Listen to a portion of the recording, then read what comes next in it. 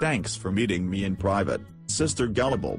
I found out some very shocking news that I needed to inform you of immediately. I have to warn you, it will be hard to hear. Oh my goodness. Brother Intelligent. What is it? You look like you have seen a ghost.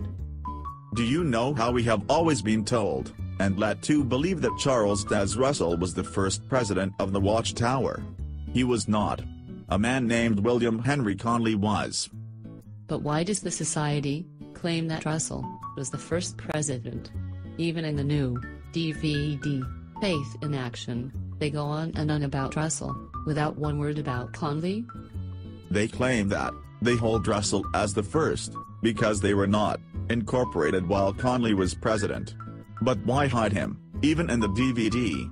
Something is very fishy, I think. Not to mention that I feel betrayed. Why lie to us all these years? The corporation excuse is lame enough, why lie about it, too? I thought Christians did not lie, like Satan?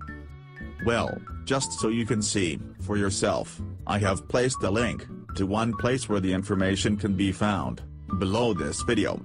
I encourage you to do your own research. It makes me wonder if they can lie and hide so easily about this for so long. Then what else are they hiding? How else have we been fooled? It may be a cult, after all. I feel, personally, like I have never thought for myself. Like I have had blinders on for years. Wait until I tell you something interesting about a company called Rand Cam. Rand Cam? I am intrigued. How else have I been deceived? I am going to start thinking for myself immediately. No servant of God should be expected to do anything less. Be strong.